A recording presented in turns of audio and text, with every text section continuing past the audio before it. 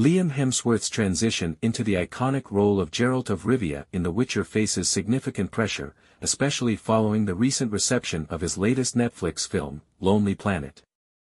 This romantic drama, co-starring Laura Dern, has garnered a disappointing 38% on Rotten Tomatoes, raising questions about Hemsworth's readiness to step into such a beloved character previously portrayed by Henry Cavill.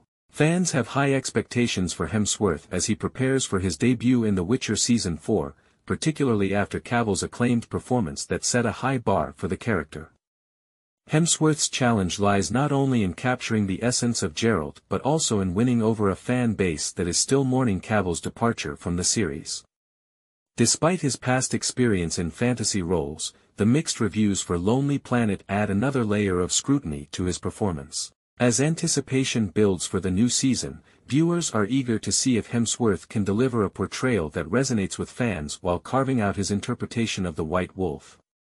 Will he rise to the occasion, or will the weight of expectations prove too much? Fans can only wait and see as the premiere date approaches.